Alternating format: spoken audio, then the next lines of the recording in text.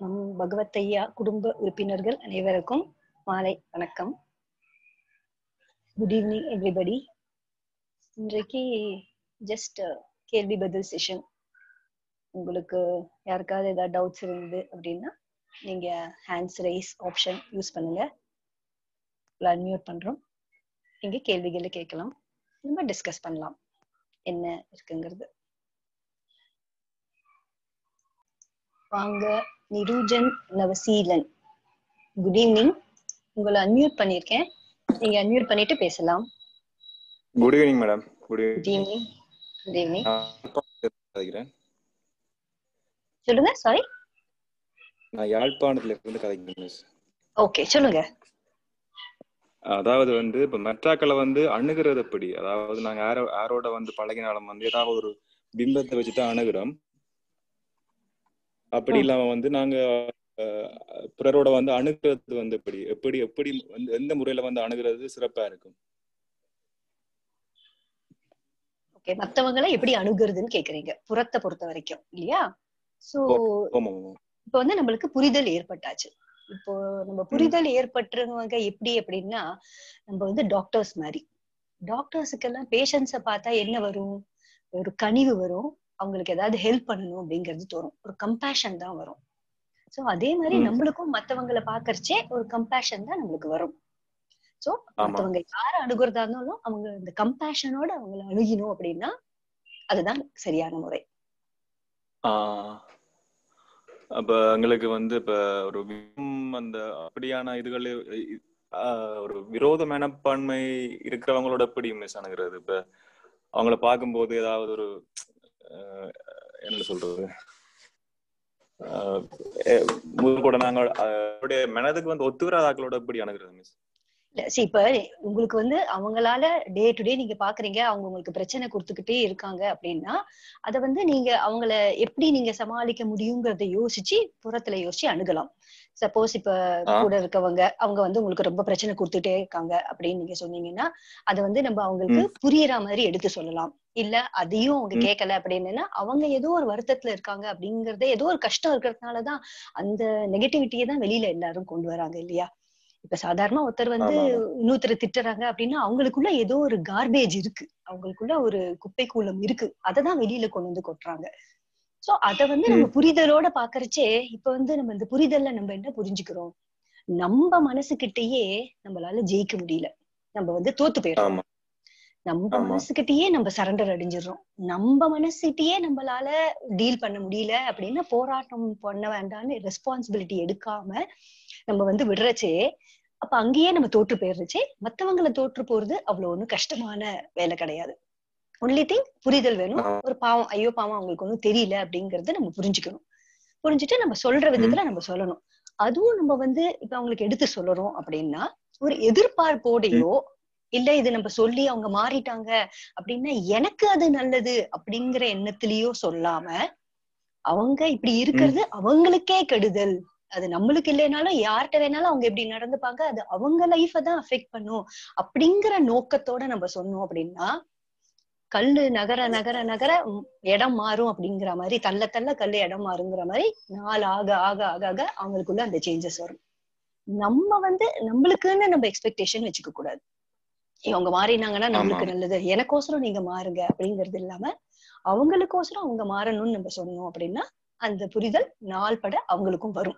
அவங்கள்ட்ட இருக்க மாற்றத்தை நம்ம பார்க்க முடியும். அப்படி டீல் பண்ணவே சில பேரை முடியல, அவங்களால ஒண்ணும் நம்ம அணுகவே முடியல அப்படின்னா நம்ம அதை இக்னோர் பண்ணிட்டு நம்ம மாட்டுக்கு இருக்கணும் தான். தப்பு இல்ல அப்படி இக்னோர் பண்றது, பண்ணிடலாம், அது ஒண்ணும் தப்பு இல்ல. இப்ப சில பேர் நம்ம டீல் பண்ணியே ஆகணும் அப்படின்னா அவங்கள நம்ம இக்னோர் பண்ணிட்டு நம்ம இருக்க முடியாது. இப்ப நம்ம தெருலயே இருக்கவங்க, நம்ம வீட்லயே இருக்கவங்க, நம்ம அக்கம் பக்கங்களை நம்ம இக்னோர் பண்ண முடியாது. டெய்லி அவங்களோட நம்ம உறவாடிட்டு இருக்கோம். பட் 4 தெரு தள்ளி இருக்காங்க, அவங்க ஏதோ சரியில்லை, அவங்க நம்மளுக்கு பிரச்சனை கொடுக்குறாங்க அப்படின்னா அப்ப அவங்களோட நம்ம பண்ணணுங்கிற அவசியம் கிடையாது. அவங்களை இக்னோர் பண்ணிட்டே நம்ம இருக்கலாம். நம்மளுக்கும் அவங்களுக்கும் என்னைக்காவது டீலிங்ஸ் வர சமயத்துல அப்ப நம்ம எப்படி டீல் பண்றதுங்கிறத பாத்துக்கலாம். சரி மேம், சரி மேம். Thank you so much. அருமையான விளக்கம், மிக்க நன்றி, மிக்க நன்றி. Thank you, thank you, thank you. உங்களை மியூட் பண்றேன்.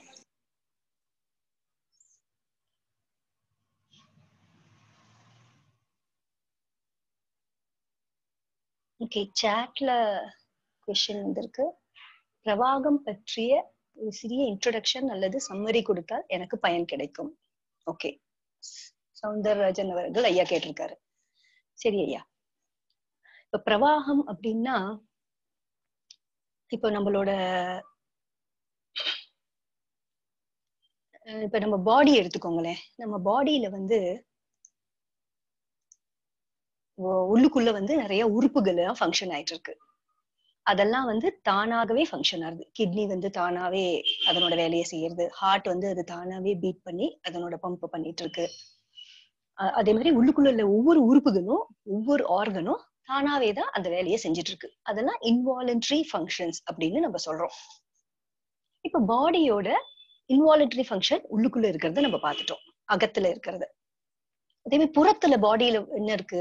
நம்ம கை காலை நம்ம அசைக்கிறோம், தலையை அசைக்கிறோம், வாயால பேசுறோம். சோ நம்ம புறத்துல அந்த வெளியில இருக்க எக்ஸ்டர்னல் ஆர்கன்ஸ் வச்சு நம்ம அதை எப்படி டீல் பண்ணுறது உலகத்தை அப்படிங்கறத பார்த்து நம்ம டீல் பண்றோம்.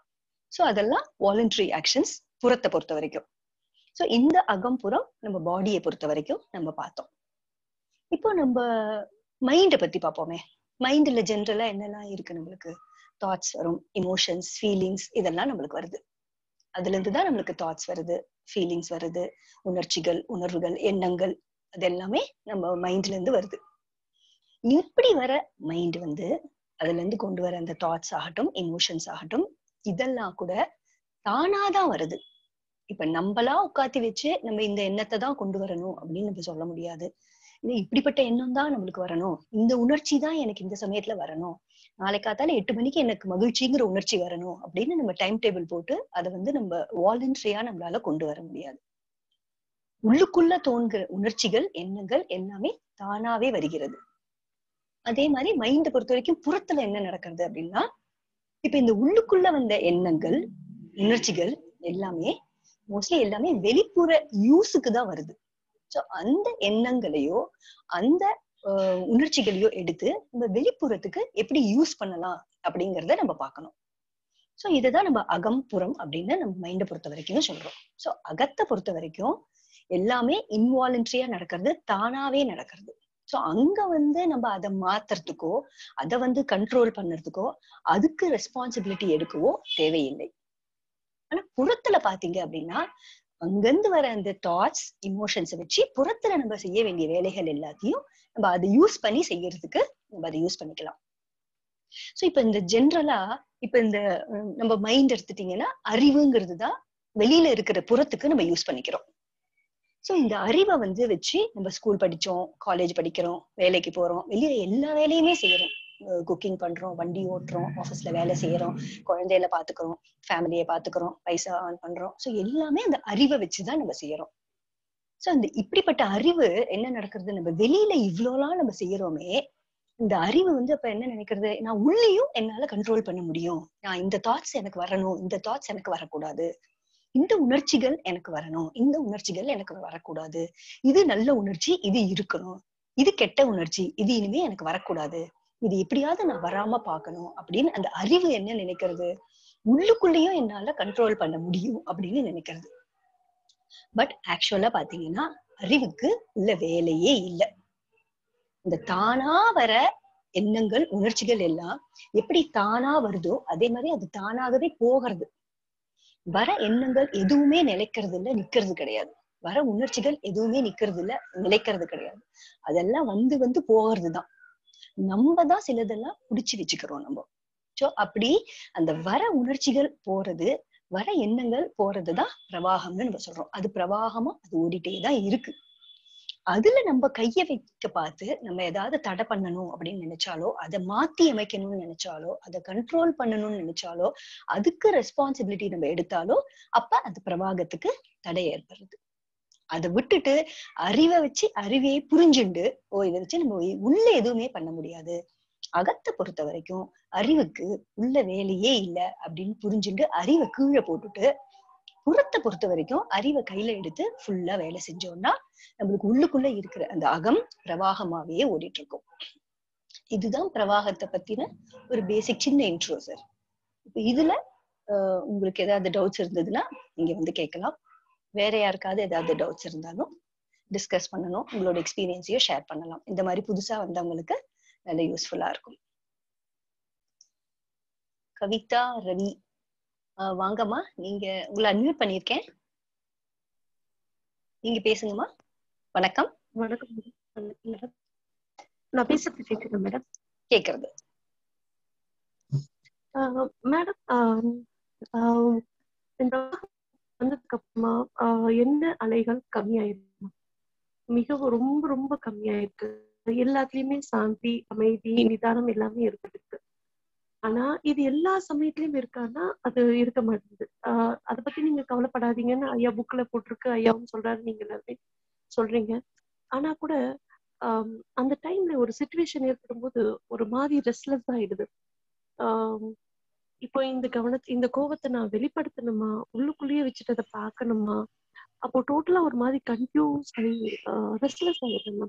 என்ன பண்றதுன்னு ஒண்ணும் புரியாம அப்படி ஸ்டக் ஆகி நிக்குது. ஓகே, சோ இப்போ உங்களோட எதிர்பார்ப்பு என்னவா இருக்கு? நீங்க என்ன எதிர்பார்க்கறீங்க? நான் இப்போ எனக்கு இப்போ உள்ள கோபம் இருக்கு. சில செய்கைகள், வெளியில இருக்கிற செய்கைகள் எனக்கு அந்த வேலையில எனக்கு பிடிக்கல. சோ இருந்தா கூட இப்போ அதை அட்ஜஸ்ட் பண்ண உள்ளுக்குள்ள அந்த ஒரு டிஸ்டர்பன்ஸ் இருந்துட்டே இருக்கு. இப்போ நான் என்ன வாட்ச் பண்றேன், சோ இந்த டிஸ்டர்பன்ஸ் இருக்கு, நான் ஃபுல்லா அக்செப்ட் பண்ணிக்கிறேன். அது கோவம் ஃபுல்லா வரட்டும்னு விடுறேன். ஆனா கூட அப்போ போக மாட்டேங்குது. இல்ல சரி, இப்ப உங்களுக்கு கோபம் வந்திருக்கு. கோவத்தை பொறுத்த வரைக்கும் வெளியில செய்ய வேண்டியது ஏதாவது இருக்கா? அந்த கோவத்தை யூஸ் பண்ணி வெளியில யாரையாவது டீல் பண்ணணும், உங்களோட ஸ்டூடெண்ட்ஸை டீல் பண்ணணும், இல்ல வீட்டுல ஏதாவது பண்ண வேண்டியது ஏதாவது இருக்கு அப்படின்னா அந்த கோவம் வந்திருக்கிறது கூட அது யூஸ்லெஸ்ங்க. அது நம்ம அந்த இடத்துல அந்த எஃபர்ட் அவ்வளவு போட வேண்டிய அவசியம் கிடையாது. நம்மளால அதை மாத்த முடியாது. வெளியில பண்ண ஒண்ணுமே இல்ல. இல்ல மேடம். ஓகே, புறத்துல ஒண்ணுமே இல்ல. இப்ப உள்ளுக்குள்ள உங்களுக்கு வருது. இப்ப நீங்க என்ன நினைக்கிறீங்க? இப்ப உள்ளுக்குள்ள வர கோவம் வரக்கூடாது அப்படின்னு நீங்க நினைக்கிறீங்க? இல்ல, அது பிரவாகமா விட, ஐயா சொன்ன மாதிரி விட்டா கூட அது போக மாட்டேங்குது, பிரவாகமா போக மாட்டேங்குது, அப்படியே இருக்கிற மாதிரியே இருக்கு. பிரவாகமா போகணுங்கிறத நீங்க அது எஃபர்ட்டா நீங்க பண்ண வேண்டியது இல்லைன்னா, அது அப்படித்தான் இருக்கும், கோவம் அப்படித்தான் வரும், அப்படித்தான் இருக்குங்கிற புரிதல் தான் இங்க வேணும். அது கோவம் போறதா நம்ம எட்டி எட்டி பாத்துட்டு இருக்கோம் அப்படின்னா, அப்ப திருப்பியும் அதுல நம்ம எஃபர்ட் போடுறோம், முயற்சி பண்றோம், நம்ம கை வைக்கிறோம் இல்லையா? இப்ப நம்ம என்ன சொல்றோம், அது கை வைக்கவே வேண்டாம், அது அப்படித்தான் வரும், வரது தானா போகும் அப்படின்னா அது இப்பதான் போகணும் அப்படிங்கிறது கிடையாது. நம்ம அதை புரிஞ்சுட்டோம் அப்படின்னா அதுக்கு எத்தனை டியூரேஷன் அது எடுத்துக்கணுமோ, எப்படி வேணா எத்தனை நேரம் வேணாலும் இருக்கட்டும், எப்படி வேணாலும் இருக்கட்டும் அப்படின்னு கம்ப்ளீட் ஃப்ரீடம் அதுக்கு கொடுக்கறது தான் புரிதல். அது நான் புரிஞ்சுட்டேனே, எனக்கு இப்ப உடனே போயிடணும் அப்படின்னு நம்ம எதிர்பார்க்கறது புரிதல் இல்ல இல்லையா? சோ அது எத்தனை மனது எத்தனை நேரம் வேணாலும் எப்படி வேணாலும் இருக்கலாம் அப்படின்னு அதுக்கு கம்ப்ளீட் ஃப்ரீடம் கொடுக்கறது தான் இந்த புரிதலே.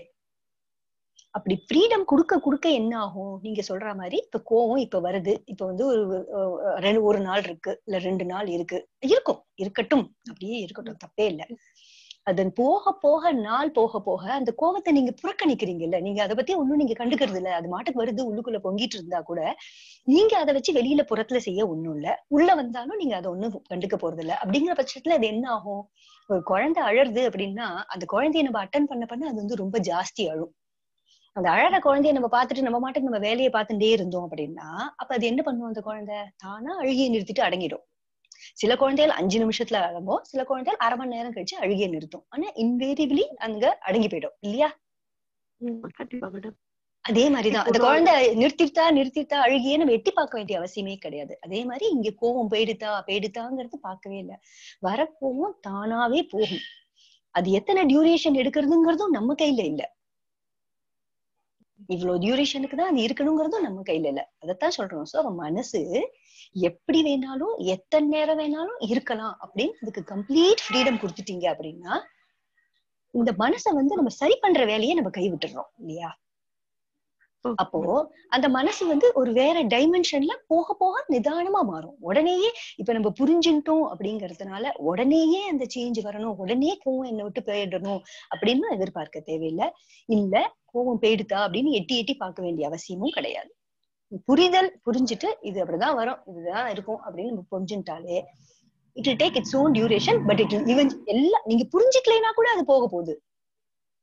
இல்லையா? இப்ப நீங்க கோவம் வருதுன்னே வச்சுக்கோங்களேன், இப்ப நம்மளுக்கு புரிதலே இல்ல. Okay ma'am. அது மேபி 2 days ஆகலாம், 3 days ஆகலாம். மாசக்கணக்காவோ வருஷக்கணக்காவோ அது தங்காது, போயிடும். வர்ற உணர்ச்சிகள் எல்லாமே போகக்கூடியவைதான். எதுவுமே தங்கி பர்மனண்டா நம்ம வீட்டுல பர்மனன்ட் அட்ரஸ் போட்டு நம்ம வீட்டுல யாரும் இருக்கிறது இல்ல. அவங்க எல்லாருமே கெஸ்ட் தான். வரவங்க எல்லாருமே கெஸ்ட் தான். வந்து அவங்க வேலையை முடிச்சுட்டு அவங்க போயிட்டே இருப்பாங்க. அந்த கெஸ்ட்னால நம்மளுக்கு ஏதாவது யூஸ் இருந்தா நம்ம பார்க்கணும், இல்லைன்னா நம்ம கண்டுக்க வேண்டிய அவசியமே கிடையாது. அதாவது என் கோவத்துக்கான காரணம் என்னன்னு நான் சொல்ல விரும்புறேன் மேம். இப்போ நீங்க பாப்பீங்க எல்லா இடத்துலயும் ஆன்லைன் கிளாஸஸ் தான் நடக்குது. ஸோ ஆன்லைன் கிளாஸஸ்ல என்ன ஆகுதுன்னா, போது படிச்ச குழந்தைங்களும் அதே மார்க் தான் வாங்குறாங்க, படிக்காத குழந்தைங்களும் அதே மார்க் தான் வாங்குறாங்க. இது ஆனுவல் எக்ஸாமுக்கும் இதே மாதிரி இருக்கிறது. அந்த பேரண்ட்ஸ் கொஞ்சம் கூட ரெஸ்பான்சிபிள் இல்லாம குழந்தைய காப்பி அடிக்க விட்டுட்டு, அது அப்போ படிச்ச குழந்தைங்களுக்கு மார்க் கம்மியா போகுது. அதை பார்க்கும்போது ஒரு ஆசிரியரால அதை அக்செப்ட் பண்ணிக்கவே முடியல. இது ஒரு டேர்மா இருந்தா பரவாயில்ல, செகண்ட் டேர்மா இருந்தாலும் தேர்ட் டேர்ம், அந்த குழந்தைங்களுக்கு ஒரு பெற்றோரா இருந்து அவங்களே ஒரு நல்ல வழி காட்டாம, அதாவது கரெக்டா ஆன் டைம் அனுப்பாம காப்பி அடிச்சு அதுக்கப்புறமா இமெயில் அனுப்புறது தாங்க முடியல மேம், பேக் பண்ண முடியல. அப்போ 20 குழந்தைங்க 30 குழந்தைங்க அவங்க மார்க்ஸ் டவுன் ஆகுது. இது யாருமே ஒண்ணும் பண்ண முடியாது. அது நீங்க சொல்லுங்களேன், இது எங்க போய் இந்த கோவம் திருப்பி வரும். ஒரு ஒரு 3 months கழிச்சு இல்ல 2 months கழிச்சு திருப்பி டெஸ்ட் வைக்கும்போது திருப்பி வரும்.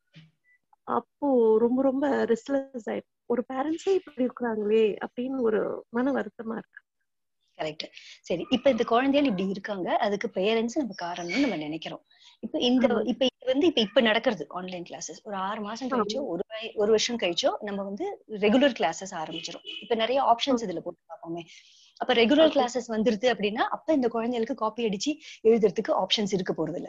அப்ப எல்லாமே உங்க கையில கண்ட்ரோல் வந்துடுற போறது. ஓகேயா? இப்ப நம்ம ஃபியூச்சரை நம்ம பார்த்தா கூட நம்ம இதை பத்தி நம்ம இவ்வளவு வருத்தப்பட வேண்டிய இல்ல இவ்வளவு சீரியஸா எடுத்துக்க வேண்டிய அவசியம் இல்லை அப்படிங்கிறது நமக்கு புரியும். நம்பர் 1. நம்பர் 2, சரி அப்படியே இருக்கட்டும், இன்னும் வரல, அப்படியேதான் இருக்கு அப்படின்னா இந்த மாதிரி இருக்கிற குழந்தைகளோட ஃபியூச்சர் எப்படி இருக்கும், அதுக்கான பலனை யார் அனுபவிக்க போறாங்க? எந்த பேரண்ட்ஸ் இப்ப என்கரேஜ் பண்ணாங்களோ அதே பேரண்ட்ஸ் தானே நாளைக்கு அந்த குழந்தை படுறது கஷ்டப்படுறதையும் பார்க்கதான் போறாங்க, இல்லையா? கண்டிப்பா இல்லையா? சோ அங்கேயுமே அப்ப உங்களுக்கு அங்க ரோல் இல்ல. நம்மளோட ரோல் என்ன? இங்க நம்ம சொல்லி தரணும். அந்த குழந்தை நம்ம எதிர்பார்க்கணும். நம்ம அந்த குழந்தை மேல ஒரு பாசம் வச்சிருக்கோம், ஒரு பந்தம் வச்சிருக்கிறதுனால நம்ம இந்த குழந்தைகள் இப்படி இருக்கணும்னு எதிர்பார்க்கிறோம். பட் இந்த சிச்சுவேஷன்ல நம்ம கையை மீறிய செயல்கள், இல்லையா? அப்ப நம்ம நாளைக்கு அந்த குழந்தை எப்படி இருந்தாலும் இப்படி இருக்க குழந்தைகள் 6 மாசம் கழிச்சு இந்த சிச்சுவேஷனே மாறலாம். இல்ல சிச்சுவேஷன் மாறல அப்படின்னா கூட இப்படியே இருந்தா கூட இந்த குழந்தைகள் நாளைக்கு எப்படி உருவாவாங்க, பெரியவங்களானா எப்படி கஷ்டப்பட போறாங்கிறது நம்ம பார்த்திருக்கோம் லைஃப்ல. இந்த மாதிரி இருந்தவங்க லைஃப்ல பின்னாடி கஷ்டப்பட்டதான் போறாங்க அப்படிங்கிறது நம்மளுக்கு தெரியும். அப்படி இருக்கச்சு நீங்க அதுக்கு இவ்வளவு வருத்தப்பட வேண்டிய அவசியம் உங்களுக்கு புரிதல் வந்துருக்குன்னா அப்ப நம்மளுக்கு இது இவ்வளவு வலிக்கு தெரியாது. அவங்க கர்மாவை அவங்க அனுபவிக்க போறாங்க, இல்லையா? கண்டிப்பா. அது அவங்க என்ன இதை தூக்கி பேகேஜ் எடுத்துன்னு வந்தாங்களோ அது they have to carry that baggage. So நீங்க அதையும் யோசிச்சு பாத்துக்கோங்க. புறத்தை பொறுத்த வரைக்கும் என்ன நடக்க போறது, இல்ல இவ்வளவு நாள் என்ன நடக்க போறதுன்னு புரிஞ்சுட்டு விட்டுடுங்க. நீங்க இப்போ நம்மளை பொறுத்த வரைக்கும் அகத்துல நம்ம பண்ண ஒன்றும் இல்ல, புறத்துலயும் நம்ம பண்ண ஒண்ணும் இல்ல. அகத்துல அது வரும். அதுக்கு நீங்க அண்டர்ஸ்டாண்ட் பண்ணிக்கிறதுக்கு இதெல்லாம் நீங்க பாக்கலாம். இது இந்த சிச்சுவேஷன் நம்ம புறத்தை பொறுத்த வரைக்கும் இன்னும் 6 மாசத்துல எப்படி இருக்கும், ஒரு வருஷம் கழிச்சு எப்படி இருக்கும், இல்ல ஃபியூச்சர்ல அந்த குழந்தை எப்படி இருக்கும் அப்படின்னா நம்ம புரிஞ்சுட்டோம் அப்படின்னா அப்ப புறத்துல என்ன நடக்குங்கிறது தெரியறச்சே, இதுதான் நடக்க போறதுன்னு ஓரளவு புரியறச்சே உள்ளுக்குள்ள இருக்குது தானாவே வடிச்சிடும். Thank you ma'am, thank you so much. தேங்க்யூமா. சார் சவுந்தரராஜன் சார், உங்க கிராமத்துல டவர் சிக்னல் சரியில்லை, அதனாலதான் சாட் மட்டும் பயன்படுத்துறேன்னு எழுதிருக்கீங்க. ஓகே சார், ஏதாவது கொஸ்டின்ஸ் இருந்தாலும் நீங்க சாட்ல கேட்கலாம் சார். நீங்க பேசுங்க சார். வணக்கம் மேடம். வணக்கம். இப்போ ஒரு 7-8 மாசமா இந்த ஜூம் மீட்டிங் அட்டெண்ட் பண்றேன். சரி, சொல்லுங்க சார். இப்போ இந்த புரிதல் ஒரு 3-4 மாசத்துக்கு முன்னாடியே நல்லா வந்தது. சரி, அது ஸ்லோவா நமக்கு கிடைக்குது, அது கரெக்ட் தானா? ஆமா சார், அது அவங்களோட இயல்பை பொறுத்த வரைக்கும் அந்த மாற்றம் அந்த டைம் எடுத்துக்கும், டியூரேஷன் எடுத்துக்கும். நம்மளோட ஓல்டு மென்டல் கண்டிஷன் டியூரேஷன் ஆகுது. ஆகும். ஆமா, நான் இப்ப எனக்கு 67 வயசாச்சு. இத்தனை வருஷமா வாழ்ந்தது ஒரு நாள் அதை மாத்த முடியாது இல்ல. கண்டிப்பா கண்டிப்பா. அதெல்லாம் கொஞ்சம் கொஞ்சமா புரியுது. இப்பதான் ஒரு நார்மல் ஸ்டேஜுக்கு வருது. ஆனா நல்ல இம்ப்ரூவ்மெண்ட் தெரியுது. Very good very good. முன்னாடியில நான் ஒரு சின்ன விஷயம் வந்தாலும் ஒரு 4 நாள் 5 நாளைக்கு அதே திங்க் பண்ணிட்டு இருப்பேன், அதே ஏறி சவாரி பண்ணிட்டு இருப்பேன். இப்ப என்னன்னா ஒரு 10-20 1 ஹவருக்குள்ள நம்ம தேவையில்லாம இதை சவாரி பண்றோம், இதை ஸ்டாப் பண்ணிடுவோம்னு சொல்லி நிறுத்த முடியுது. Very good. அது ஒரு நல்ல இம்ப்ரூவ்மெண்ட் தானே. முன்னாடினா 2 days 3 days இருக்கும், தூக்கம் போயிடும். இப்போ அப்படி இல்லை. நம்ம ஒரு ஆள்கிட்ட பேசிட்ட கோபமா பேசிட்டாலும் சரி, நம்ம இயல்பு கோபத்தை பேசிக்கிட்டோம், இனிமேல் அடுத்தது நம்ம எப்படி புறச்செயலை எப்படி பண்ணணும், அடுத்தது அவங்க வந்தா நம்ம ரொம்ப கோவப்படக்கூடாது, அந்த டாபிக் பேசாம விட்டுறணும். இப்போ நம்ம அமைதியாகதான் கரெக்ட். நம்ம பேசுறத பத்தி உங்களுக்கு நம்ம குழப்பிக்க வேண்டாம் அப்படின்னு இப்போ டக்கு அந்த புரிதல் வந்துருது. Excellent sir, excellent, very nice. அதுதான் சார், நம்ம தப்பு பண்ணா கூட வராது. ஐயா கரெக்ட். அந்த புரிதல் வந்தப்பறம் இது வருதுன்னு நீங்க சொல்றீங்களா? ஆமா, நம்ம பண்ணிட்டோம், பரவாயில்ல, தப்பு பண்ணிட்டோம், கோவப்பட்டா கூட பரவாயில்ல, இப்ப அடுத்த தடவை எப்படி, வாட் நெக்ஸ்ட். அதான் அப்படி வருது. முன்னாடி என்ன பண்ணுவோம்னா இதே நினைச்சு 1 hour ஐயோ நம்ம தேவையில்லாம அவங்கள்ட்ட கூறிட்டோமோ, தேவையில்லாம ஆர்குமெண்ட் பண்ணிட்டோமே, இது தப்பு இல்லான்னு நம்ம கூட ஒரு கில்ட்டி ஃபீலிங் இருந்துட்டே இருக்கும். கரெக்ட். அது நம்ம உடல்நிலையும் பாதிக்கும். கண்டிப்பா. அது சின்ன வயசுல நமக்கு அந்த பாதிப்பு தெரியல, இப்ப ஏஜ் ஆகுதுனால அந்த பாதிப்பு நல்லா தெரியுது. கரெக்ட். அதனால இந்த பாதிப்பு இல்லாம இருக்கிறதுக்கு இந்த அணுகுமுறை, இந்த பகவத் பாதை ரொம்ப உபயோகமா இருக்கு. Very nice sir, excellent. ரொம்ப நன்றி. Thank you sir, thank you. அதுதான். சோ லைஃப் வந்து ஐயா சொல்ற மாதிரி புரிதலுக்கு அப்புறமா கூகுள் மேப்ஸ் மாதிரி மாறி போயிடும். இப்ப கூகுள் மேப்ஸ் எடுத்துட்டீங்க அப்படின்னா, நம்ம போயிட்டோ இருக்கோம் அப்படின்னா நம்ம அது லெஃப்ட் போ அப்படிங்கும், நம்ம மாட்டுக்கு ரைட் போவோம். உடனே கூகுள் மேப்ஸ் வந்து நான் தான் லெஃப்ட் போன்னு சொன்னேன், நீ ஏன் ரைட் போனேன்னா கேட்காது, அது உடனே ரீரூட் ஆயிக்கும். அதுவே நீங்க எத்தனை ரூட்டை மாத்தி மாத்தி பண்ணாலும் அது திருப்பி திருப்பி ரீரூட் ஆயிட்டே தான் இருக்கும். நடந்தது முடிஞ்சதுதான். அதுல இருந்து நம்ம லெசன் என்ன கத்துக்கலாங்கிறத தான் நம்ம பார்க்கணுமே தவிர முடிஞ்சதை வச்சு ஆராய்ச்சி பண்ண வேண்டிய அவசியமே கிடையாது. அது இப்படி ஆயிடுத்தே அப்படின்னு அதை நினைச்சு வருத்தப்பட வேண்டிய அவசியம் இல்லை. அது கொடுக்குற கில்ட்டையும் வருத்தத்தையும் எடுத்துட்டு லெசன் கத்துக்கணும், அவ்வளவுதான். அந்த மெசேஜை மட்டும் நம்ம எடுத்துட்டு we should move on. Google maps மாதிரி நம்ம வாழணும், அதான் ஐயா சொல்லுவாரு. அது ரொம்ப ஐயாவுடைய புரிதல் ரொம்ப கரெக்டா இருக்கு. கரெக்ட்.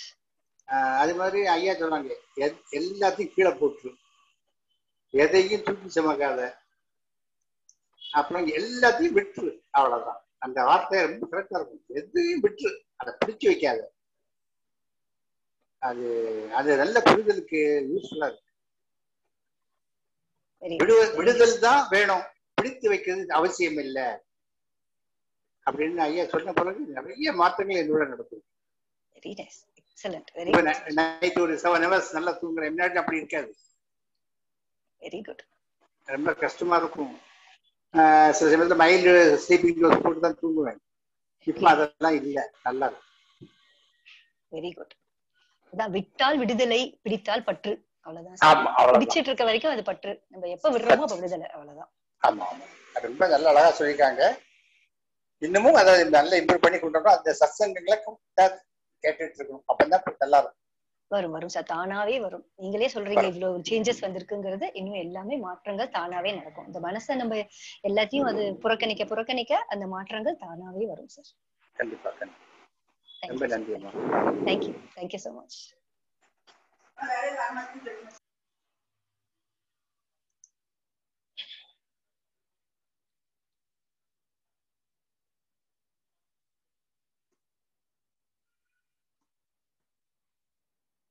ஓகே, சௌந்தரராஜன் சார் கேட்டிருக்காரு, ஐயா கர்மா பற்றி நமது குழுவின் கோட்பாடு பற்றி அறிய விரும்புகிறேன், விதியை மதியால் வெல்ல இயலுமா? ஓகே சார், கர்மா பத்தி என்னோட அண்டர்ஸ்டாண்டிங்லயும் நான் ஷேர் பண்ணிக்கிறேன். விதியை மதியால் வெல்ல முடியுமா? ஓகே, இப்ப மதி அப்படின்னு எடுத்துட்டோம்னா நம்மளோட அறிவு. இப்போ நம்ம இந்த அறிவை வந்து எதுக்கு நம்ம பயன்படுத்துறோம் அப்படின்னா, புறத்துக்கு நம்ம பயன்படுத்துறோம். புறத்தை பொறுத்த வரைக்கும் நல்லது கெட்டது இருக்கு.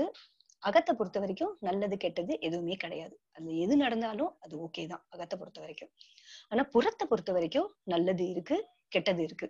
நல்ல செயல் இருக்கு, கெட்ட செயல் இருக்கு.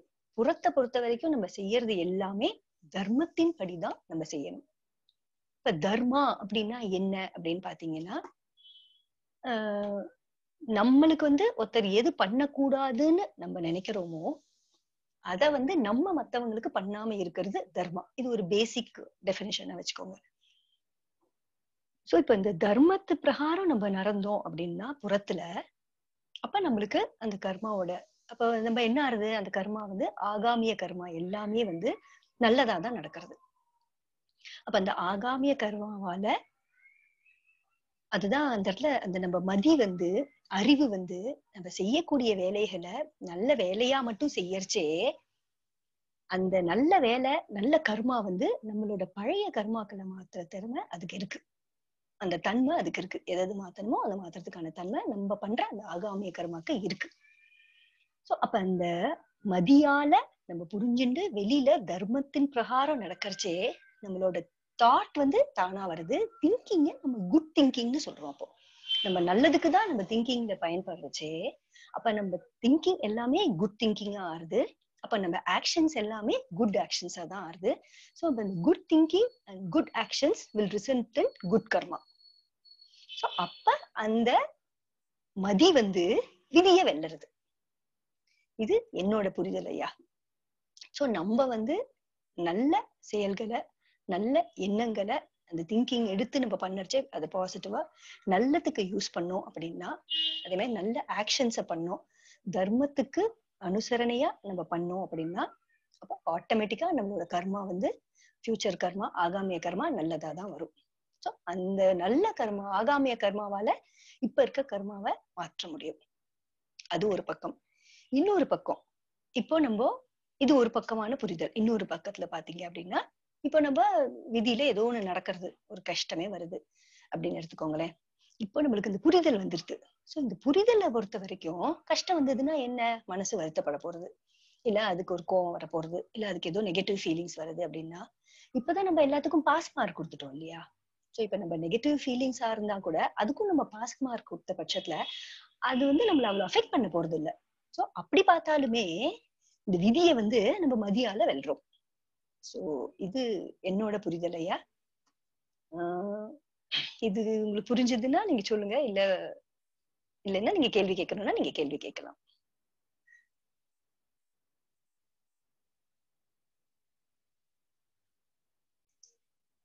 தேங்க்யூ வெரி மச் எழுதியிருக்காரு. தேங்க்ஸ் ஐயா.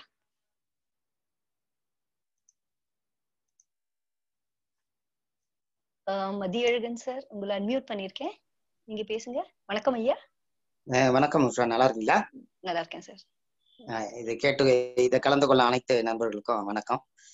இப்ப நீங்க அந்த கர்மாவை பத்தி பேசுனீங்க, நல்லா அழகா சொன்னீங்க. எனக்கு இதுல ஒரு திருக்குறள் ஒண்ணு ஞாபகம் வச்சுங்க. அதுல என்ன குறள்னா, ஊழியர் பெருவழியாவுல மற்றொன்று சூழினும் தன் முந்தூரும் அப்படின்னு வரும். அது என்ன அர்த்தம்னா, என்னத்தை தான் நம்ம செஞ்சா கூட சமயத்துல விதி முந்திக்கும், விதி பொட்டொழிடும் அப்படின்னு ஒரு அர்த்தத்துல சொல்லுவாங்க. அது எந்த அர்த்தத்துல வரும், அந்த சில சமயத்துல விதி மதிய வென்றோங்கிற மாதிரி நான் புரிஞ்சுக்கிறேன். அதுல அது எந்த சூழ்நிலையில சொல்லியிருப்பாங்கன்னு நினைக்கிறீங்க? இப்ப சாதாரணமாவே சில சிச்சுவேஷன்ஸ் சிலதெல்லாம் மாத்த முடியும் சார் நம்மளால, சிலதெல்லாம் மாத்தவே முடியாது. இப்போ இப்போ ஒரு எக்ஸாம்பிளுக்கு சொல்றேன் அப்படின்னா, பர்சனலா நான் சொல்றேன். இப்ப என் ஃப்ரெண்டு ஒருத்தி இருக்கா, அவளுக்கு குழந்தை இருக்கு.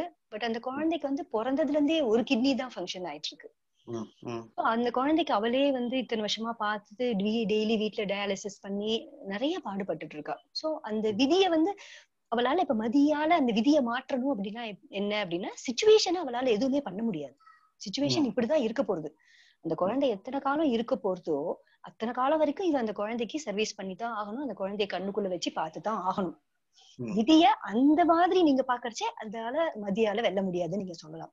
ஆனா நம்ம புரிதலுக்கு அப்புறமா அதை மதியால வெல்லறதே என்ன அப்படின்னா, அப்ப அந்த குழந்தைக்கு ஒரு நம்ம பண்ணர்ச்சே கூட அந்த வருத்தத்தோடையோ ஐயோ நான் பண்ணணுமே அப்படிங்கிறது இல்லாம அந்த வருத்தம் வந்தா கூட ஆமா அப்படிதானே வரும், நான் அந்த குழந்தைக்கு பண்றேன் அப்ப எனக்கு அந்த வருத்தம் வரும் இல்லையா, ஆமா அந்த குழந்தைக்கு நான் சரியா பண்ணர்ச்சே எனக்கு அந்த கில்ட் வரும் இல்லையா அப்படின்னு அதை அந்த அகத்துல போராடாம புறத்துல அந்த குழந்தைக்கு என்ன செய்யறது அப்படிங்கறத மட்டும் அவ பார்த்து செஞ்சுட்டு இருக்கிறச்சே அகத்துல போராட்டம் இல்ல, கம்மியாயிட்டே வருது இந்த புரிதலுக்கு அப்புறமா இப்ப அவளுக்கு. சோ அகத்துல உள்ள போராட்டம் குறைய குறைய குறைய நம்ம இன்டைரக்டா நம்மளோட மதியால அந்த விதியை வென்றுறோம் இல்லையா. கண்டிப்பா அதத்தான் சொல்ல வருது. விதி அப்படின்னா எக்ஸ்டர்னலா இருக்கிற சிச்சுவேஷன்ஸ் மாறுங்கிறது அவசியம் இல்ல, எக்ஸ்டர்னலா மாறவும் மாறலாம். அப்படி சில சிச்சுவேஷன்ஸ் மாறாத சிச்சுவேஷன்ஸ் இருந்தா கூட அதை நம்ம இன்டர்னலா எப்படி எடுத்துக்கிறோங்கிறதுல நம்மளுக்குள்ள இந்த மாற்றம் வந்தது அப்படின்னா அப்ப அந்த இடத்துல அந்த விதியை நம்ம மதியால வென்றுட்டோம் இல்லையா சார். கண்டிப்பா பர்சனலா நல்ல எக்ஸாம்பிள் சொன்னீங்க. ஆனா பர்சனலா அவங்களுக்கு நடந்த மாதிரி எல்லாருக்கும் அந்த ஒரு சூழ்நிலை அமைஞ்சிருக்குது. அதை போய் நம்ம மாற்றி அமைக்க முடியாது. நல்ல உதாரணம் தான் அது. ஏன்னா அது புறச்செயல் ஆகும் போது அப்ப அதுக்கு தேவையான போராட்டங்களை நம்ம செஞ்சுதான் ஆகணும். ஆனா நம்ம அந்த இடத்துல பாருங்க, அந்த குரல் படி பார்க்கும் போது பாத்தீங்கன்னா ஆனா அகத்துல நீங்க எந்த போராட்டமும் தேவையில்லை. அப்ப நம்மளுக்கு ஐயா ஞான புரிதல் மூலியமா நல்லா சொன்னீங்க. அந்த புரிதல் வரும்போது புறத்துல அத சமாளிக்க முடியாத சூழ்நிலை கூட ஒரு எக்ஸ்ட்ரா ஒரு எனர்ஜி கிடைக்கிற மாரி ஒரு சந்தர்ப்பம், ஒரு சூழ்நிலை, ஒரு வாய்ப்பு கிடைக்குது இல்லைங்களா. கண்டிப்பா கண்டிப்பா கண்டிப்பா. அதனால தான் கேட்டாங்க, அந்த கேள்வி கேட்டா. நல்ல பதில் சொன்னீங்க. நன்றி நன்றி. Thank you thank you sir, thank you. Maideen உங்களை அன்மியூட் பண்ணியிருக்கேன், வாங்க ஐயா நீங்க பேசுங்க. ஹலோ, வணக்கம் மேடம். இந்த விதிய மரியாதை வெல்ல ஒண்ணு மாதிரி கேட்டீங்களா. இப்போ சில பேர் ஜாதகத்துல அது சொல்றாங்க இந்த வயசுல இறந்து போயிருவாங்க அப்படின்னு சொல்றாங்க. அந்த இறப்புங்கிறது சிலது மீன் என்ன சொல்றது, அது நிர்ணயிக்கப்பட்டதுன்னு வச்சுக்கோங்க. இதுல ஏதாவது விதியை மதியால் வெல்ல முடியுமா? இல்ல சார், விதியை மதியால் வெல்றதுங்கிறது அதுதான். இறப்பு நடந்தா கூட அதை சுத்தி இருக்கிறவங்க தெளிவு பெற்று இருக்காங்க அப்படின்னா அந்த வருத்தத்தையோ அதனால வரக்கூடிய இழப்பையோ அதை அவங்க நெகட்டிவா பார்க்க மாட்டாங்க. ஆமா இழந்துட்டோம் அப்படின்னா இதுக்கான வருத்தம் வரத்தான் செய்யும் அப்படின்னு நம்ம எடுத்துக்கிறோம் இல்லையா. அந்த இடத்துல அது அடுத்த சொல்லுவார்ல. இப்ப உதாரணத்துக்கு ஒரு ஆள் இருக்காரு, அவருக்கு மரணம் ஒரு குறிப்பிட்ட வயசுல வருதுன்னு சொல்லிட்டாங்க. ஐ மீன் இது ஜாதகப்படி சொல்றாங்கன்னு வச்சுக்கோங்க, ஓகேங்களா. இப்ப அவர் அந்த 54 வயசுல சாக போறாரு அல்லது 60 வயசுல சாக போறாருன்னா இப்ப அவர் ஒரு 100 வயசு வரை 100 வயசுல 80 வயசு வரை வாழணும்னு ஆசைப்படுறாரு. இப்போ விதியை மதியால வெல்ல முடியுமா? அந்த மாதிரி கொஸ்டின் கேட்கலாம். இல்ல இப்ப சாதாரணமா நீங்க ஜாதகம் அப்படின்னு எடுத்துட்டீங்கன்னா இந்த காலத்துல மோஸ்ட்லி அதெல்லாம் கரெக்டா யாராலையும் கணிக்க முடியறது இல்ல. ஏன் அப்படின்னா ஒண்ணு என்ன சொல்றாங்க அப்படின்னா அந்த காலத்துல எல்லாம் கடிகாரம்னா ஒரே முள்ள காமிச்சது. இப்ப ஒரு வீட்டிலேயே 4 கடிகாரம் வச்சீங்க அப்படின்னா கூட நீங்க என்னதான் செட் பண்ணாலும் ஒவ்வொரு கடிகாரமும் ஒவ்வொரு முள்ளு மாறி மாறிதான் காமிக்கிறது. ஃபியூ மினிட்ஸ் டிஃபரன்ஸ் இருக்கத்தான் செய்யறது. அப்படி இருக்கச்சே ஜாதகத்தை பர்ஃபெக்டா எல்லாராலையும் கரெக்டா எப்பயுமே கணிக்க முடியும் அப்படிங்கிறது இப்ப கொஞ்சம் பிராக்டிகலி கொஞ்சம் very very less percentage, very very very less மைனஸ்கூல் percentage தான் இருக்கு. அப்படி இருக்கச்சே அதுக்கு அவ்வளவு இம்பார்ட்டன்ஸ் கொடுக்க வேண்டிய அவசியம் கிடையாது. அவங்களுக்கு தெரிஞ்சதை அவங்க சொல்றாங்க அப்படின்ட்டு நம்ம அதை கண்டுக்காம இப்ப அதுவும் பர்சனலா நான் ஒரு எக்ஸ்பீரியன்ஸ் நான் சொல்லுவேன். எங்க பெரியமாக்கு அப்படிதான் சொன்னாங்க, 75 வயசுல போயிடுவாங்க அப்படின்னு யாரோ ஜோசியர் சொன்னாரு. பட் அவங்க அதெல்லாம் நம்பவே இல்லை. அவன் என்ன சொல்றது, எனக்கு தெரியும் எப்ப போகணும் என்னங்கிறது, அதெல்லாம் எனக்குலாம் அப்படிலாம் நான் போவே மாட்டேன், எனக்கு என்னென்ன பண்ணணுங்கிறது தெரியும்னு she was very clear and very strong lady. இன்னி வரைக்கும் இப்ப she is almost nearing 90 now. So இப்பயும் அவங்க ஸ்ட்ராங்கா தான் இருக்காங்க. சோ அதை நம்ம எப்படி எடுத்துக்கிறோங்கிறத பொறுத்துதான் இருக்கு. அந்த இடத்துலதான் அந்த விதியை மதியா வெல்றதுங்கிறது வருது. அவங்க சொல்லிட்டாங்க அப்படின்னு அதை உடனே அதை நம்பி அப்படியே அதுல இதுவாயிடணுங்கிறது ஃபங்க் ஆகிக்கணுங்கிற அவசியம் இல்லை. அவர் சொல்றவர் கடவுள் கிடையாது இல்லையா. So always we can give them the benefit of doubt. அதனால அப்படி எடுத்துட்டு நம்ம அப்ப நான் பாக்குறச்சே என்னோட பெரியமா நிஜமாவே அது விதி அப்படி இருந்தா கூட அவங்க தன்னோட மதியால வெட்டுட்டாங்க. அந்த தைரியம் அந்த காலத்து மனுஷங்களுக்கு அந்த தைரியம் நிறையவே இருக்கும். நீ என்ன சொல்றது, உடம்பு கேன்சர் படுத்தவங்க கூட அவன் சொல்லுவான் கேன்சர்னு, எனக்கெல்லாம் கேன்சர் இல்லை அப்படின்னு எழுந்து வந்தவங்க எல்லாம் கூட நம்ம பாத்திருக்கோம். நீங்களும் கேள்விப்பட்டிருக்கீங்கன்னு மென்டல் ஸ்ட்ரென்த் அது நம்ம இருக்கிறச்சே இதெல்லாம் ஒண்ணுமே இல்லை சார் அப்படின்னு நம்ம அவங்க விட்டுட்டு எழுந்து வந்துருவாங்க. ஓகே. இப்போ சூழ்நிலை வந்து நம்மளுக்கு வந்து அகெயின்ஸ்டா இருக்குன்னு வச்சுக்கோங்க. இப்போ நம்ம சூழ்நிலை ஃபுல்லா நம்மளுக்கு அகெயின்ஸ்டா இருக்குது. இப்போ பாத்தீங்கன்னா நெகட்டிவ் எனர்ஜி, நெகட்டிவ் தாட்ஸ், அந்த ஃபீலிங் எல்லாமே நெகட்டிவா வருதுன்னு வச்சுக்கோங்க. இப்போ வந்து நம்ம உள்ள எதுவுமே பண்ண முடியாது, கரெக்டுங்களா? ஆமா. எல்லாமே வரட்டும், கவலையா இருந்தாலும் சரி, கோபமா இருந்தாலும் எதுனாலும் வரட்டும், வர்றதுக்கு காரணம் வந்து சூழ்நிலை தான், கரெக்டுங்களா? இப்ப சூழ்நிலை மாத்தினா அதுக்கு தகுந்த வர இதெல்லாம் மாறும், கரெக்டுங்களா? உணர்வுகளும் மாறும், எண்ணங்களும் மாறும். எஸ். அப்போ சூழ்நிலை வந்து நம்ம எப்படி மாத்தணுங்கிற மாதிரி ஒரு ஃபோக்கஸ் அங்க அதை நோக்கி திரும்பணும், செயலை நோக்கி, கரெக்டுங்களா? ஆமா, உங்களால வெளியில சூழ்நிலையை மாத்த முடியும் அப்படின்னா நீங்க புறத்துல நீங்க மாத்துறதுக்கு தான் ட்ரை பண்ணணும். எல்லா சூழ்நிலையும் மாத்த முடியும். நம்ம வந்து இதுவரை பழகிட்டோம், சோம்பேறியா இருந்து ஒரு என்ன சொல்றது அப்படியே பழகுனால இப்போ வந்து புரியுது, அகத்துல எதுவும் பண்ண முடியாது, புறத்துல பண்ணணும். அப்படிங்கும் போது நம்ம இயல்பு வந்து ஆல்ரெடி சோம்பேறியா பழகுனால சூழ்நிலை மாத்துறதுக்கு வந்து அந்த செயலை மாத்துறதுக்கு வந்து கொஞ்சம் டைம் எடுக்குது. இது எப்படி நம்ம சரி பண்றது? சரி, இப்ப அகத்தை பொறுத்த வரைக்கும் புரிதல், அவ்வளவுதான், ஃபுல் ஸ்டாப். புறத்தை பொறுத்த வரைக்கும் முடிவு, ஃபுல் ஸ்டாப். முடிவு அப்படின்னா நம்ம அந்த ஒரு இன்டென்ஷன் நம்ம வைக்கிறோம் அப்படின்னா அந்த இன்டென்ஷன் இது நம்ம செய்ய போறோம் அப்படிங்கறத முடிச்சு வச்சிடணும், அவ்வளவுதான். அந்த முடிக்கிற வரைக்கும் அந்த இன்டெலெக்டுக்கு வேலை கொடுத்து அது டிசைட் பண்ணிடுறோம். அந்த டெசிஷன் எடுக்கிற வரைக்கும் அங்க நம்மளோட ஒர்க் இருக்கு. அந்த டெசிஷன் எடுத்துட்டோம் அப்படின்னா தென் அது இம்ப்ளிமெண்ட் பண்ண வேண்டியது அறிவு. நீங்க தான் அதுக்கான முயற்சிகளை நீங்க எடுக்கணும். அங்க முயற்சி தேவை, புறத்துல முயற்சி தேவை. முயற்சி இல்லாம நடக்காது. முடிவு எடுக்கிற வரைக்கும் தான் உங்களோட வேலை. முடிவு எடுத்துட்டீங்கன்னா அது இம்ப்ளிமெண்ட் பண்ண வேண்டியதுக்கு நீங்க முயற்சி எடுத்தே ஆகணும் சார். புறத்துல எதுவா இருந்தாலும் முயற்சி தேவை. நம்ம சில சமயம் அது அது சில இது பாத்தீங்கன்னா இந்த குழப்பத்துல இருக்குது, நம்மளுக்கு பிடிச்ச மாதிரியே இருக்குது. முடிவு எடுக்காம தள்ளி போட்டு சரி பாத்துக்கலாம், அப்படியா சரி இப்போ காலையில இந்த முடிவு எடுக்கணும்னு தோணுது, மதியம் பாத்தீங்கன்னா வேற முடிவு எடுக்கணும்னு தோணுது, சாயந்தரம் பார்த்தா சரி பழைய முடிவு எடுப்போங்கிறது. மனசு நம்மள என்ன சொல்றது அந்த ஒரு டைலமாவிலே சுத்திட்டு இருக்கு. அந்த முடிவு எடுக்கிறதே பாத்தீங்கன்னா மேலும் கீழும் போற, என்ன சொல்றாங்க, இப்போ குதிரையில போகும்னு சொல்றது, அதுக்கப்புறம் ஒட்டகத்துல போகும்னு சொல்றது, அதை மாத்தி மாத்தி நம்ம மனசே வந்து நம்மள அந்த முடிவு எடுக்கிறது கொஞ்சம் தடங்களா இருக்க மாதிரி தோணுது. அதுதான், அது வந்து ஐயா சொல்ற மாதிரி நீங்க அந்த விஷயத்துக்கு எவ்வளவு இம்பார்ட்டன்ஸ் கொடுக்குறீங்கிறத பொறுத்து இருக்கு. இப்ப ஐயா தான் சொல்லுவாரு, இப்ப நீங்க நாளைக்கு வேலைக்கு போகணுமா இல்ல நாளைக்கு விளையாடணும் இல்ல படிக்கணும் அப்படிங்கறத நீங்க மாத்தி மாத்தி நீங்க பண்ணலாம். இப்ப நாளைக்கு காத்தால 4 மணிக்கு உங்களுக்கு ஃபிளைட் இருக்கு அப்படின்னா அது ஒரு சிச்சுவேஷன் வச்சுக்கோங்க. நாளைக்கு காத்தால சும்மா நீங்க எழுந்து விளையாட போகணும் இல்ல எக்ஸசைஸ் பண்ண போகணும், 2 சிச்சுவேஷன் இருக்குன்னு வச்சுக்கோங்களேன். ஓகேயா? இப்போ நாளைக்கு வந்து காத்தால எழுந்து எக்ஸசைஸ் பண்ணணும், இனிமே நான் பாடியை ஃபிட்டா வச்சுக்க போறேன், நான் ஜிம்முக்கு போறேன் அப்படின்னு டிசைட் பண்றீங்க. பட் காத்தால எழுந்த உடனே உங்களுக்கு கண்ணை முழிக்கிறச்சே ஆமா சோ நாளைக்கு பாத்துக்கலாம் போ அப்படின்னு தோணுறது, படுத்து தூங்கிடுறீங்க. கரெக்டா? அப்ப வந்து அந்த முடிவை வந்து நீங்க போஸ்ட்போன் பண்ணிடுறீங்க. உங்களுக்கு அந்த எனர்ஜி அங்க வரல.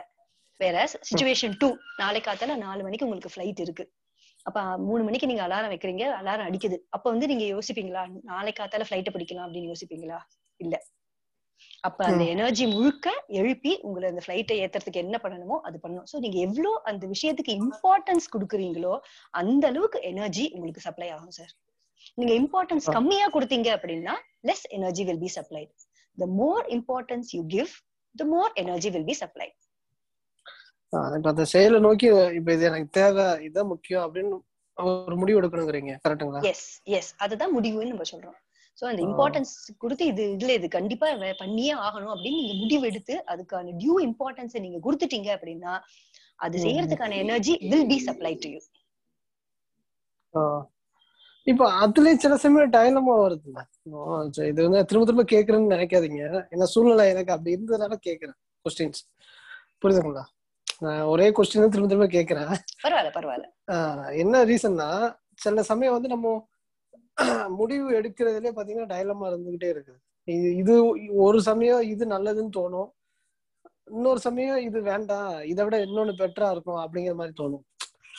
ஸோ அந்த எது ஒண்ணு அந்த அந்த ப்ரிஃபரன்ஸ் கொடுக்கறது, ஃபர்ஸ்ட் ப்ரிஃபரன்ஸ் சொல்லுவாங்கல்ல, இதுதான் இதான் ஃபர்ஸ்ட் பண்ணணும், அது நெக்ஸ்ட் பண்ணணும் அப்படிங்கிற மாதிரி அந்த ஒரு இதுல சில சமயம் குழப்பம் ஏற்படுது. ஓகே, இப்ப நான் ஒரு எக்ஸாம்பிளுக்கு சொல்றேன். இப்ப எனக்கு கையில 2 வேலை கிடைச்சிருக்கு, 2 ஆஃபர் வந்திருக்கு. எனக்கு எந்த ஆஃபர் எடுக்கிறதுன்னு தெரியல. அப்படி வச்சுப்போமா நம்ம, உங்களுக்கு புரியறதுக்கு இப்ப அப்படி வச்சுக்கலாம். 2 ஜாப் ஆஃபர் என் கையில வந்திருக்கு, எனக்கு இப்ப எந்த ஆஃபர் எடுக்கிறதுன்னு எனக்கு தெரியல. அப்ப நான் இதுல இருக்கிற ப்ரோஸ் அண்ட் கான்ஸையும் போட்டு பாக்குறேன், இதுல இருக்கிற ப்ரோஸ் அண்ட் கான்ஸையும் நான் போட்டு பாக்குறேன். போட்டு பார்த்துட்டு ஏதோ ஒண்ணு டிசைட் பண்ணி எடுக்கிறேன்னே வச்சுப்போமே. நம்ம இங்க போய் சேர்ந்த அப்புறமா நம்ம மைண்ட் என்னன்னா, இக்கரைக்கு அக்கறை பச்சை, அது எப்பயுமே அது தோணும். அது அப்படிதான் ஆப்ஷன்ஸை காமிச்சிட்டே இருக்கும். ஓ ஒருவேளை அதை எடுத்திருக்கலாமோ, அதை பண்ணிருக்கலாமோ அப்படிங்கறத அந்த மைண்ட் காமிச்சிட்டே தான் இருக்கும். நம்ம டிசிஷன் எடுத்து ஒண்ணு இறங்கிட்டோம் அப்படின்னா, கம் வாட்மே, நல்லதோ கெட்டதோ அதுதான் நம்ம அப்படின்னு நம்ம அதை ஸ்டிக் ஆன் பண்ண வேண்டியது நம்மளோட டியூட்டி. ஏன்னா இது எடுத்தாலும் இதுல வர நல்லது கெட்டதும் நம்மளுக்கு வந்து அது எப்படி எடுத்துக்கணும்னு அகத்தை பொறுத்த வரைக்கும் இப்ப நம்மளுக்கு புரிதல் வந்தாச்சு. இன்னொன்னு ஆப்ஷன் பி எடுத்தாலும் சரி, ஆப்ஷன் ஏ எடுத்தாலும் சரி. இப்ப ஆப்ஷன் ஏவை எடுத்துட்டோம், பி எடுத்துருக்கலாமோன்னு தோணுது அப்படின்னா, அப்ப நம்ம இந்த புரிதலை யூஸ் பண்ணி பாருங்க. ஏல இருக்கிற பிளஸ் மைனஸ் வந்தாலும் அந்த அகத்தை நம்ம எப்படி எடுத்துக்கணும்னு தெரிய போறது, புறத்துல என்ன நடக்கிறதோ அது நடக்க போறது. ஆப்ஷன் பி எடுத்துட்டாலும் அது அகத்துல நம்மளுக்கு தெளிவு இருக்கு, புறத்துல என்ன நடக்கணுமோ அதான் நடக்க போறது. ஆனா இந்த மைண்ட் வந்து அந்த பிளக்சுவேட்டிங் இருந்துட்டு இருக்கும், அதை நம்ம கண்டுக்காம வர்றதுதான் பெட்டர். நம்ம decision எடுத்துட்டோமா, just stick on to the decision, அவ்வளவுதான் நம்மளோட வேலை. அது அப்படிதான் ஆப்ஷன்ஸை காமிச்சிட்டே இருக்கும். இது பெட்டரா இருந்திருக்குமோ, அது பெட்டரா இருந்திருக்குமோ, அது இக்கரைக்கு அக்கறை பச்சான்னு அதுக்கு தானே சார் சொல்லுவாங்க. எப்பயுமே அப்படிதான் தோணும். நம்ம அதுக்கான டியூ இம்பார்ட்டன்ஸ் அதுக்கு கொடுக்க வேண்டிய அவசியம் இல்லை. நம்ம டெசிஷன் எடுத்து நம்ம அறிவு எடுத்து நம்ம இறங்கிட்டோம்ல, எதுல இறங்கினமோ அதுல நம்ம 100% போட்டு செய்ய வேண்டியதுதான் இப்ப நம்மளால பண்ணக்கூடிய வேலை. நம்ம ஆப்ஷன் ஏன்னு சூஸ் பண்ணி இறங்கிட்டோம் அப்படின்னா அதுல நம்மளோட 100% அது புறத்தை தியானமா செய்யறதுதான் நம்மளோட வேலை. அது மைண்ட் அப்பப்ப பிளக்சுவேட் ஆனாலும் இட்ஸ் ஓகே, அது எல்லாமே நீங்க தாட்ன்னு நினைச்சு அப்படியே விட்டுடுங்க. நிறைய பேர் கஷ்டப்படுறதே இந்த முடிவு எடுக்கிறது, நிறைய பேர் கஷ்டப்படுறாங்க. அதான் option A, option ultimately option A option B எதுவா இருந்தாலும் எது நடக்கணும் அதான் சார் நடக்க போறது இல்லையா? இப்ப நீங்க சொல்றபடி பார்த்தா அது ரெண்டோட இதுவும் நன்மை தீமைகளை பார்க்கணுங்கிறீங்க. எது பெஸ்டோ அதை செலக்ட் பண்ணுங்கிறீங்க. நார்மலா பாக்கறச்சே ரெண்டுத்துலயுமே நம்ம பிராக்டிக்கலா பாக்கறச்சே நம்ம அறிவை கொண்டு அதுல இருக்க பிளஸ் மைனஸ், இதுல இருக்க பிளஸ் மைனஸ், எது பெட்டர் எது இது, சூழ்நிலை, ஃபேமிலி, எல்லா சிச்சுவேஷன் எல்லாத்துக்கும் பார்த்து எல்லாத்துக்கும் அனுசரணையா எது இருக்கோ அதை நம்ம சூஸ் பண்ணி எடுப்போம் இல்லையா? நார்மலா நம்ம அப்படித்தானே பண்ணுவோம். நம்ம அதுக்கான ஹோம்ஒர்க் பண்ணிட்டு இறங்கினோம் அப்படின்னா அப்ப 75% நம்மளுக்கு திருப்பியும் ரிக்ரெட்ஸ் வராது. அதே மாதிரி ஒரு 25% வந்ததுன்னா அதை நம்ம தாட்டா விட்டுலாம். நம்ம ஹோம்ஒர்க்கே பண்ணாம டெசிஷன் எடுக்கிறது தான் அது சரியா வராது. சோ ஹோம்ஒர்க் பண்ணணும். புறத்தை பொறுத்த வரைக்கும் இப்போ ஒரு டெசிஷன் எடுக்கணும் அப்படின்னா அதுக்கு முயற்சி என்னென்ன செய்யணுமோ அதுக்கான வேலைகளை நம்ம செய்யணும். ஓகே, ரொம்ப தேங்க்ஸ் மேடம், ரொம்ப தேங்க்ஸ். Thank you sir.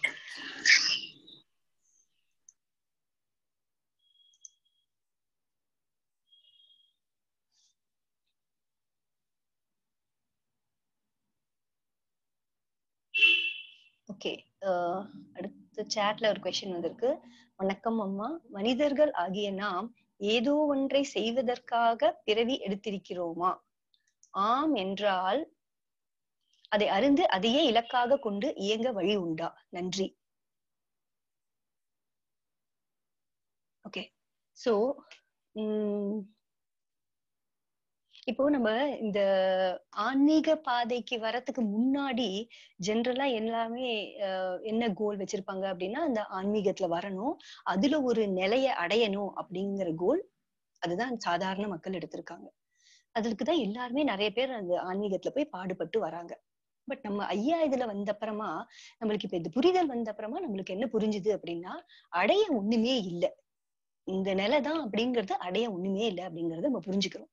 அப்போ அடைய ஒண்ணுமே இல்ல அப்படிங்கறச்சே ஏதோ ஒண்ணு செய்வதற்காக தான் பிறவி எடுத்திருக்கிறோமா அப்படிங்கறதும் இல்ல. நம்ம வந்தது, நம்ம வாழறது எல்லாமே வாழ்க்கை வாழ்வதற்கே, அவ்வளவுதான். இந்த புரிதல் வந்த அப்புறமா தான் நம்ம வந்து வாழ்க்கையை வாழவே ஆரம்பிக்கிறோம். அந்த மாதிரி சந்தோஷமா வாழறதுக்கு தான் நம்ம பிறவியே எடுத்திருக்கோம், வாழறதுக்கு தான், வேற எந்த இலக்குமே கிடையாது. இந்த விடுதலையோட ஞானத்தை தெரிஞ்சுட்டு விடுதலையோட வாழறதுதான் வாழ்க்கையே. அந்த வாழ்க்கை தான் நம்ம இப்ப வாழ்ந்துட்டு இருக்கோம் நம்ம எல்லாருமே. இந்த ஐயா ஐயா பக்கத்துல வந்துட்டோம், நம்ம ஐயாவோட புரிதலை நம்ம புரிஞ்சுட்டோம் அப்படிங்கிற பட்சத்துல நம்ம எல்லாருமே இப்போ வாழ்க்கையை வாழ ஆரம்பிச்சிட்டோம். இதுதான் உண்மையான கோல். இதை தவிர வேற ஸ்பெசிபிக்கா வேற கோல் அடைய ஒண்ணுமே இல்லை, வாழ்க்கை வாழ்வதற்கே, அவ்வளவுதான்.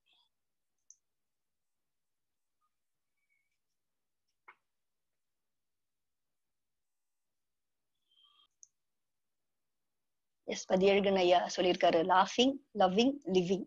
S, thank you sir. வாழ்க்கை வாழ்வதற்கே. எஸ். கவிதாமா, நீங்க அன்மியூட் பண்ணிக்கோங்கம்மா. வணக்கம். வணக்கம் மேடம். மேம், எனக்கு இந்த ராகு காலம் யமகண்டத்துல எல்லாம் நிறைய நம்பிக்கை இருக்கு. ஏன்னா சின்ன வயசுல இருந்து எங்க அம்மா பார்த்துட்டு வராங்க. இது அன்னைக்கு கூட ஐயா கிட்ட நான் கேட்டேன். அப்ப ஐயா சொன்னாரு, இன்னொரு வாட்டி டிஸ்கஷன்ல அப்போ பேசலாமா இதை பத்தி அப்படின்னாரு. அப்புறமா எனக்கு டைம் இல்லை. நீங்க எக்ஸ்பிளைன் பண்ண முடியுமா மேம், இந்த ராகுகாலம் யமகண்டம் பிரவாகத்துல இருக்கும்போது இது எப்படி இதை விடுறது அப்படின்றது கொஞ்சம் சொல்லி தர முடியுமா எனக்கு? நீங்க விடணும்னு எதுவுமே முயற்சி எதுக்கவே வேண்டாம்மா. இந்த புரிதல் வர வர வர அதெல்லாம் தானா எது நடக்கணுமோ அதெல்லாம் தானாவே நடக்கும். இதுதான் நடக்கணும் அப்படின்னு நீங்க அதுக்கு ஒரு எதிர்பார்ப்போ, அதுக்கு அத ஒரு கோலா நீங்க பிக்ஸ் பண்ணணுங்கிற அவசியமே கிடையாது. ராவகாலம் யமகண்டம் பாக்குறது தப்பு ஒண்ணும் கிடையாது. யார் அது தப்புன்னு சொன்னாங்க? நீங்க தாராளமா பாக்கலாம். என்னுடைய வேலையெல்லாம் போஸ்ட்போன் ஆகுது, அதனாலதான். அதான் ரைட். இப்ப சத்திக்கு நீங்க பாத்துட்டு இருக்கீங்க அப்படின்னா அதை கண்டினியூ பண்ணதுல தப்பு இல்ல. பட் நீங்க எதிர்பார்க்கிற மாதிரி அதை ஒரு கோலா பிக்ஸ் பண்ணி, ஐயோ நான் ராவகாலம் பார்க்க கூடாது, யமகண்டம் பார்க்க கூடாது அப்படிங்கறதையும் நீங்க வைக்க வேண்டாம். ஆனா இந்த புரிதல் உள்ள போக போக போக எக்ஸ்ட்ரா ஃபிட்டிங்ஸ் எல்லாமே தானாவே ஒன்னொன்னா கீழ் விழும். நீங்க அதுக்குன்னு விழறதான்னு திருப்பி அதை எட்டி பார்க்கணுங்கிற அவசியம் இல்ல. நீங்க பண்ண வேண்டியது என்னன்னா, புரிதல் அப்படிங்கறது என்னங்கறத புரிஞ்சுண்டு அந்த புரிதலை நீங்க இப்ப நாங்க சொல்றோம் இல்லையா, இது ஒரு இன்ஸ்ட்ரக்ஷனா எடுத்துக்காதீங்க. இப்ப அகம்னா இப்படி, புறம்னா இப்படி, புறத்துலதான் வேலை செய்யணும், அகத்துல வேலை செய்யக்கூடாது, தாட் வந்தா இப்படி, திங்கிங் வந்தா அப்படி, இது சொல்றது நீங்க உள்வாங்கி அது ஒரு இன்ஸ்ட்ரக்ஷனா எடுத்துக்காம அத நீங்க ஆராய்ச்சி பண்ணுங்க. அது உங்களோட சொந்த புரிதலா நீங்க மாத்தணும். அதாவது எப்படின்னா, இதுல சொல்லுவாங்க சம்ஸ்கிருதத்துல ஸ்வபாவ ஞானா பிரபாவ ஞானா அப்படின்னு சொல்லுவாங்க. பிரபாவ ஞானம்ங்கிறது கேள்வி ஞானம். நம்ம கேள்விப்படுறோம், அதை நம்ம அப்படியே புரிஞ்சுக்கிறோம், அதை நம்ம உள்வாங்கிக்கிறோம். ஸ்வபாவ ஞானம்ங்கிறது நம்மளே அதை ஆராய்ச்சி பண்ணி அதை புரிஞ்சுட்டு நம்ம அதை முடிவெடுத்து ஆமா இல்ல கரெக்ட் தான் இல்ல அப்படின்னு நம்ம ஒத்துக்கிறோம் பாத்தீங்களா, அதுதான் ஸ்வபாவ ஞானம். சோ இப்ப சொல்ற விஷயத்த வெறும் இன்ஸ்ட்ரக்ஷனா எடுத்துக்காம அத நீங்க பாருங்க. நீங்களே மைண்ட் இப்படி இருக்கு இல்லையா, இப்ப இந்த தாட்ஸ் வருது, எனக்கு வேணும்னா நான் இந்த தாட்டை கொண்டு வந்திருப்பேனா, எனக்கு இந்த தாட் வரக்கூடாதுன்னு நினைக்கிறேன், அப்ப நானா கொண்டு வந்தேனா, இது தானா வந்துதா, இது வரக்கூடாதுனாலும் அது வருமா, என்னால அது நிறுத்த முடியுமா, இந்த உணர்ச்சி வரக்கூடாதுன்னு நம்ம நினைக்கிறோமே, இதை என்னால நிறுத்த முடியுமா அப்படின்னு அதை நீங்க ஆராய்ச்சி பண்ணி நீங்க புரிஞ்சுட்டீங்க அப்படின்னா அப்போ அந்த அந்த அந்த புரிதல் உங்களுக்கு ஸ்வபாவ ஞானமா ஆயிடுறது, உங்களோட புரிதலா ஆயிடுறது. ஐயாவே அதான் சொல்றாரு, ஐயா புரிதலை நீங்க அப்படியே எடுத்துக்கணுங்கிற அவசியம் கிடையாது. அது உங்களோட புரிதலா நீங்க மாத்திக்கணும். உங்களோட புரிதலா அது மாறின அப்புறமா எது நடக்கணுமோ அது தானா நடக்கும். ரொம்ப ரொம்ப நன்றி மேம், ரொம்ப அருமையா எக்ஸ்பிளைன் பண்ணீங்க. ரொம்ப thanks ma'am. Thank you ma'am, thank you so much. Thank you.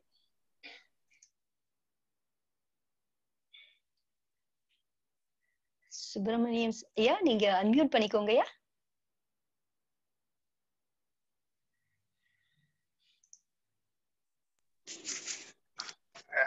வணக்கம் மேடம்.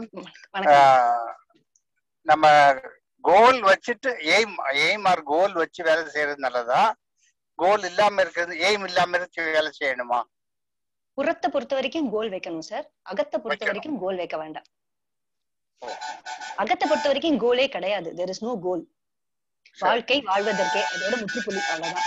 புறத்தை பொறுத்த வரைக்கும் நம்ம அடைய வேண்டியது நிறைய இருக்கு, நம்மளுக்கு நிறைய கமிட்மெண்ட்ஸ் இருக்கு, நம்மளுக்கு நிறைய ரெஸ்பான்சிபிலிட்டிஸ் இருக்கு, நிறைய டூஸ் அண்ட் டோன்ட்ஸ் இருக்கு. சோ அங்க நம்ம கோலை ஃபிக்ஸ் பண்ணிக்கணும். அகத்துல கோல் ஃபிக்ஸ் பண்ணும்போது நமக்கு டென்ஷன் ஆகும்.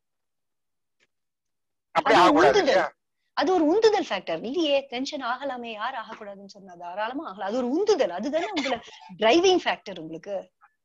ஆமா ஆமா ஆமா, அந்த டென்ஷன் இல்லைன்னா வேலை செய்ய முடியாது. S, exactly. சோ அந்த உந்துதல் ஃபேக்டர் அது. சோ அது இருக்கணும். புறத்தை பொறுத்த வரைக்கும் நீங்க கோல் ஃபிக்ஸ் பண்ணி அதுல வேலை செய்யறதுங்கிறது கரெக்ட். அந்த டென்ஷன் அது எது வருதோ அப்ப வர உணர்ச்சிகள் எல்லாமே அது நீங்க அது டிரைவிங் ஃபேக்டரா எடுத்துட்டு அதை நீங்க எக்ஸிக்யூட் பண்றதுக்கு தான் அது வருது. உங்க கோலை எக்ஸிக்யூட் பண்றதுக்கு you have to work towards that இல்லையா, அத உங்களை புஷ் பண்ணறதுக்கு கவலைப்பட வேண்டாம். அப்படி வந்தா கவலைப்பட வேண்டாம். not at all. சரி சரி சரி. Correct correct. நான் நினைச்சேன்னா அது கூட வரக்கூடாதோ, இல்ல இல்ல, வெளியில அந்த டென்ஷன் வரக்கூடாதா? நோ நோ நோ, டென்ஷன் இருந்தாதான் அது புஷ் பண்ணி உங்களுக்கு அது it will make you work, உழைக்க வைக்கிறது, அந்த எஃபர்ட் போட வைக்கிறது எல்லாமே. அதான் நீங்க நிறைய எஃபர்ட் போடுவீங்க.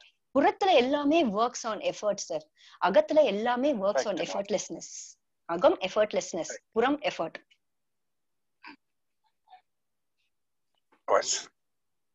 ரொம்ப கரெக்ட் மேடம், ரொம்ப நன்றி. Thank you thank you sir. உங்களை மியூட் பண்றேன்.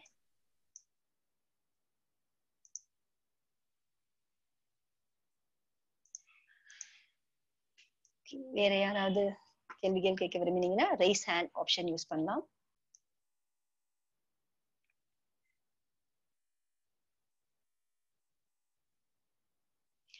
மல்லிகா, நீங்க அன்மியூட் பண்ணிக்கோங்கம்மா.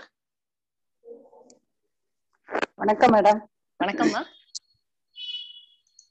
ரொம்ப நாளைக்கு ஒரு ஒரு லாங் பீரியடுக்கு அப்புறம் வந்திருக்கிறீங்க. ஆனா ரொம்ப இளைச்ச மாதிரி தெரியுறீங்க. ரெண்டாவது அருமையான எக்ஸ்பிளனேஷன் மேடம். வாழ்க்கை வாழ்வதற்கு ரொம்ப அருமையா எக்ஸ்பிளனேஷன். அப்படியே டக்குன்னு அப்படியே அவ்வளவு நல்லா இருந்துச்சு. தேங்க்யூமா, தேங்க்யூ தேங்க்யூ சோ மச். பொண்ணு வெளிநாட்டுல இருந்து வந்திருந்தா, சோ அவ 1 month லீவ் எடுத்து வந்திருந்தா. சோ அவ லண்டன்ல வந்தா, சோ அது குவாரண்டைன் அது இதெல்லாம் இருந்தது, அதனால என்னால வர முடியல few weeks. சோ இப்ப she is gone back. அதனால திருப்பியும் பேக் டு இது. அதான் மேடம், என்ன இப்போ நம்ம சக மனிதர்களை இப்ப காக்கை குருவி எங்கள் ஜாதி, நீல கடலும் மலையும் நமது கூட்டமே, நோக்குமிடமெல்லாம் நான் தான் அப்படின்னு சொல்லிட்டு பாடி இருக்கிறாங்க. இப்போ அந்த மாதிரி சக மனிதர்களை இப்போ நம்ம முன்ன புரிதல் முன்ன இருந்தது வேற, எல்லா உணர்வும் ஒருத்தர் மேல கோவப்படுறதுன்னா கோவப்படுவோம். இப்போ அதுல நல்லா சேஞ்ச் தெரியுது. இப்போ ஆனாலும் இப்போ அவங்க நம்மள ஒரு மாதிரி எடுத்துக்கிறது தான், அதையும் சரின்னு விட்டுட்டு போறோம். இப்போ சக மனிதர்கிட்ட நீங்க சொன்ன மாதிரி தர்மம், நம்மளுக்கு அஃபெக்ட் ஆகாத தனக்கோ பிறருக்கோ அப்படின்னு தான் இப்ப இருக்குது. நமக்கு அஃபெக்ட் ஆகாத இருக்கிற மாதிரிதான் மத்தவங்களுக்கும் அஃபெக்ட் ஆகக்கூடாது, அந்த மாதிரிதான் இப்போ போகுது. அது ரொம்ப நல்லாவும் இருக்குது. இருந்தாலும் இன்னும் கொஞ்சம் எனக்கு அதுல ஒரு எக்ஸ்பிளைன் பண்ணீங்கன்னா நல்லா இருக்கும் மேடம். சக மனிதர்கள்கிட்ட நம்ம எப்படி ஏற்கனவே அப்படிதான் இருக்குது, இருந்தாலும் இன்னும் கொஞ்சம் அவங்களும் அதை ஏத்துக்கணும் இல்லைங்களா? அந்த மாதிரி ஏதாவது. அதுதான் இப்ப கொஞ்ச நேரம் முன்னாடி ஒருத்தர் கேட்டார், அவருக்கும் அதே தான் சொன்னேன். யாழ்ப்பாணத்துல இருந்து அவர் கேட்டிருந்தாரு, ஃபர்ஸ்ட் அவர் தான் வந்தார். ஓகே, இப்ப சக மனிதர்களை பொறுத்த வரைக்கும் அதான் இந்த புரிதலுக்கு அப்புறமா நம்மளுக்கு அவங்க மேல கம்பேஷன் தாமா வரும். ஓகேயா? சோ அப்ப நம்ம என்ன புரிஞ்சுக்கிறோம் அப்படின்னா, நம்ம மனசுகிட்டயே நம்ம சரண்டர் ஆயிட்டோம், நம்ம தோற்று போயிட்டோம். தோற்று போறது தானே இங்க ஞானம்ங்கிறது. நம்ம மனசுகிட்டயே நம்ம சரணாகதி அடைஞ்சு நம்ம தோத்து போயிட்டோம் இல்லையா? சோ நம்ம மனசையே நம்மளால வெல்ல முடியல அப்படிங்கறச்சே, இங்கேயே ஒரு பருப்பும் வேகல அப்படிங்கறச்சே அங்கெல்லாமும் ஒரு பருப்பும் வேகாது, அவசியம் இல்லை அப்படிங்கறத நம்ம புரிஞ்சுக்கிறோம் மத்தவாளை பொறுத்த வரைக்கும். சோ இப்ப மத்தவாளை பொறுத்த வரைக்கும் எப்படி நடந்துக்கணும் அப்படின்னா, நம்ம ஒரு கம்பேஷனோட நம்ம நடந்துக்கிறோம். இப்ப அவங்களே ஒரு தப்பு பண்றாங்க அப்படின்னா, இப்ப நம்ம அதை எடுத்து சொல்லலாம். அந்த எடுத்து சொல்லறச்சே நம்மளோட இன்டென்ஷன் என்னங்கிறது மேட்டர்ஸ். அதாவது நம்ம அவங்க மாறணும் அப்படிங்கறத, எனக்கு அவங்க மாறினா எனக்கு நல்லது அப்படிங்கிற இன்டென்ஷனோட அவங்க கிட்ட சொல்றதை விட, அவங்க மாறினா அது அவங்களுக்கு நல்லது அப்படிங்கிற இன்டென்ஷனோட நம்ம அதை புரிய வச்சோம் அப்படின்னா, கொஞ்சம் கொஞ்சமா அவங்க கிட்டயும் அந்த மாற்றம் வரும். நல்லதா இருக்கும். நம்மளோட செல்ஃபிஷ் மோட்டிவ்க்கு அதை எடுத்துக்காம, நம்ம தான் இப்ப செல்ஃபிஷ் மோட்டிவ் நம்மளுக்கு இல்லை, ஏன்னா நம்ம கிட்டயே நம்ம தோத்துட்டோம். சோ அவங்க கிட்டயும் தோற்று போறது ஒண்ணும் பெரிய விஷயம் கிடையாது. ஆனா அவங்களால நம்மளுக்கு சில கஷ்டங்கள் வருது, நம்மளுக்கு வரா மாதிரி தானே 4 பேருக்கும் அவங்களால கஷ்டம் வரும். அப்படிங்கறச்சே அந்த கஷ்டம் நாளைக்கு அவங்களையும் அஃபெக்ட் பண்ணும் இல்லையா? அப்படிங்கிற இன்டென்ஷனோட அவங்கள மாத்துறதுக்கு நம்ம அவங்களுக்கு நல்லது சொல்லி புரிய வச்சு நம்ம அவங்க மாத்துறதுக்கு இன்ஸ்ட்ரக்ஷனா நம்ம கொஞ்சம் கொஞ்சமா கொடுக்கலாம். நம்ம அப்ப என்ன பண்ண மாட்டோம், நம்ம திணிக்க மாட்டோம். இப்ப நம்மள பின்னு தள்ளிட்டோம் அப்படின்னா, நம்ம அவங்க கிட்ட சொல்றச்சே நம்ம அவங்க கிட்ட நம்ம சொல்ற பாயிண்ட்ஸ் நம்ம திணிக்க மாட்டோம். இது ஓ நல்லதுக்கு சொல்றேன், எடுத்துக்கிறதும் எடுத்துக்காததும் ஓ விஷயம் அப்படிங்கிற மாதிரி நம்ம சொன்னோம் அப்படின்னா எல்லாருமே எடுத்துப்பாங்க. ஃபர்ஸ்டே எடுத்த உடனே கேட்கலைன்னா கூட நாள் பட கல்லும் கரையும் அப்படிங்கிற மாதிரி நாள் பட அவங்க கிட்ட சேஞ்சஸ் தெரியும். நம்மளோட இன்டென்ஷன் மட்டும் நம்ம என்னங்கிறது நம்ம அது புரிஞ்சுக்கணும். நம்ம அதுதான் எதையும் திணிக்க கூடாது.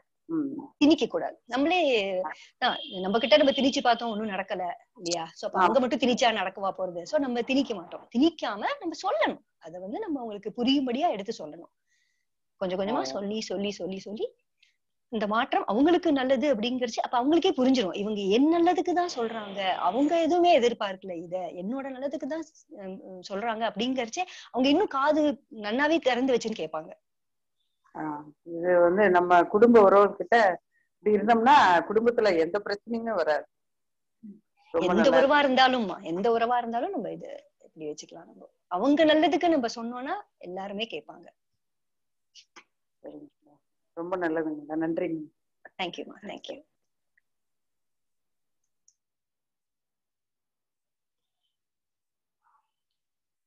வேற யாராவது கேள்வி கேக்குறீங்களா? பார்ட்டிசிபேட் பண்ண அனைவருக்கும் நன்றி. நல்ல கேள்விகள்லாம் இன்னைக்கு கேட்டீங்க. ரொம்ப ரொம்ப தேங்க்ஸ். மீண்டும் சந்திப்போம்.